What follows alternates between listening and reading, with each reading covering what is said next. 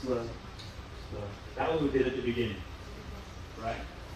And again, the biggest thing about this one is quick, quick, slow. That's a little bit, if you're not used to going with the right, the common thing is to do here.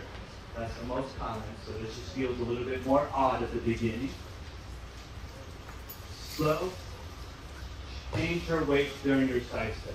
During my weight change. So it's not just, I'll do it this way. So it's not just here, change my weight and keep her in the same spot.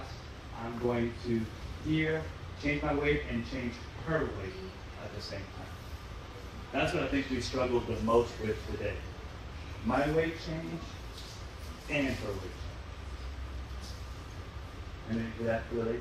Now also for the guys, not to open up with the elbow. So if you do this motion and then you open up the elbow, we're going to stay in the same spot and we're not going to change weight. So the goal is to change weight.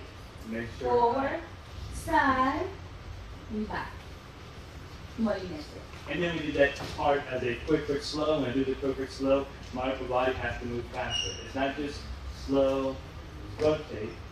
It's kind of like quick, rotate, go. Right? And guys, you do have to feel like this is more than normal because the normal timing would be slow, slow, slow, right? Because that's a Molinete. So I have to give her more energy, quick, quick, slow.